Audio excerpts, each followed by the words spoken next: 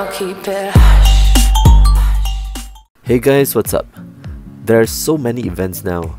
Dina even have semi-anniversary event. I think it's awesome because who celebrates semi-anniversary anyway? Just a quick reminder to at least complete these quests here and to get these forks here to eat the semi-anniversary cake. The immediate rewards are nothing special, but the final reward is diamonds though. I wonder if you can at least get few thousand diamonds. If you are new to the channel, please smack like button and subscribe. Today we'll be watching a gameplay of Oda by Boysick. Oda is not a very popular character compared to other newly released character, but he looks quite fun to play. Now let's take a look at the abilities that he is carrying. Now sit back and enjoy the gameplay.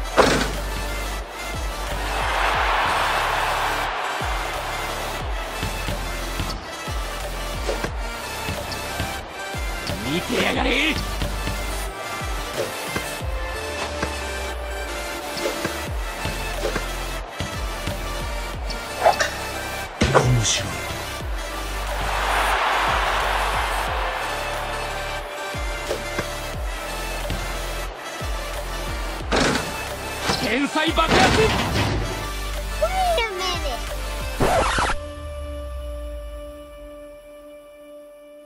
Huh? Huh? Here I am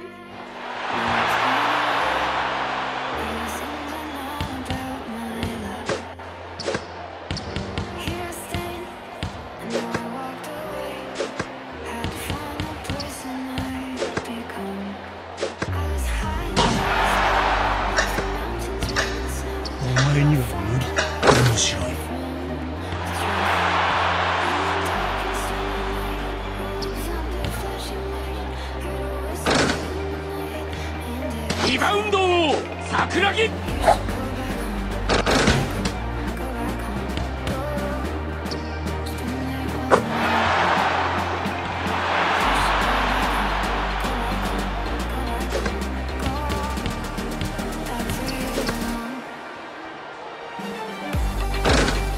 リバウンドを桜木。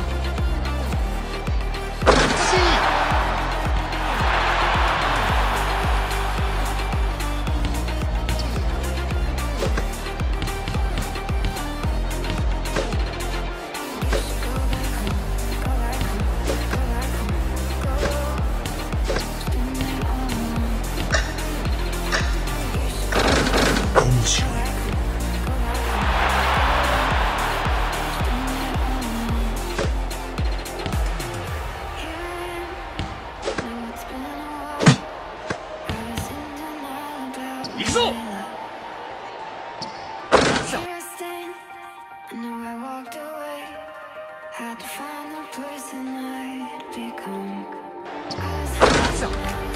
僕にできる限りの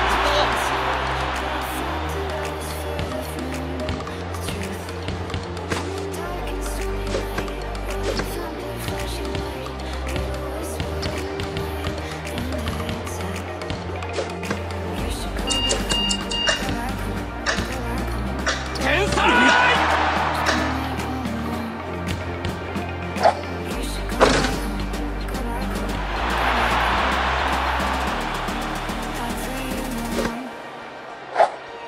面白い。